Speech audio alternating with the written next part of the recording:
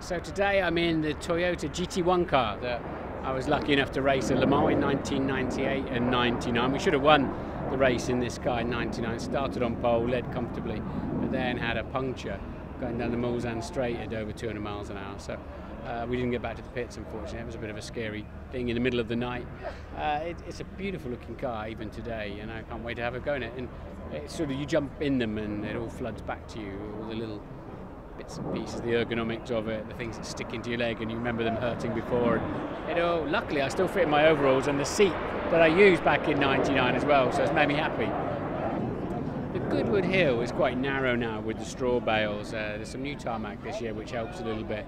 It's very easy to do something silly around here because the track comes at you quite quickly in a couple of places, and you've got the big flint wall and cold tyres, cold brakes, so you really have to treat it all with a little bit of respect, especially of course if you haven't been in these cars. Sometimes you've never driven them and others you haven't driven for 15-20 years, so you have to get used to the systems and understand, you know, the way the throttle works and how to shift it. I've just had a lesson how to get this thing into neutral, and so it goes on.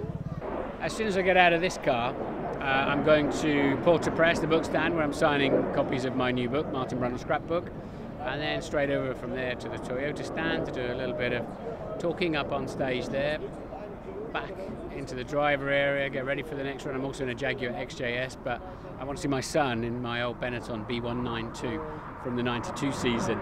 So his first ever drive in an F1 car. He's 22 years old, so I'm looking forward to seeing him come up the hill too.